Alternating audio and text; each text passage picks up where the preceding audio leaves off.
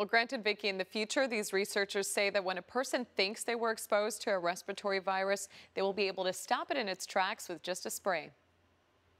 In addition to vaccines, scientists say over-the-counter nasal sprays could one day be used to combat COVID-19 infections, along with any other new airborne virus. Professor Peter Jackson is an immunologist and microbiologist at Stanford who has been studying the entry and exit points of COVID since the pandemic began. By studying how the COVID-19 virus gets into the airway and expands, we were able to find a key molecule that we could use to target and block that propagation.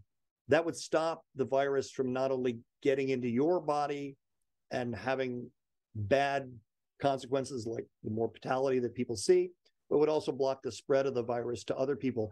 The spray would be used after someone believes that they came into contact with an infected person to help prevent the virus from growing into something serious in the body, while also helping to slow the spread to others. If you felt you were somewhere crowded, if you knew some people had fevers, if you knew some people said, I think I'm infected, if somebody had a high temperature, and you really were seriously scared that you would get the virus, then that would be an appropriate time to use it. That's because Professor Jackson explains his research found it takes up to 48 hours for a virus like COVID to replicate and wreak havoc on the body, providing a window of opportunity to block that process.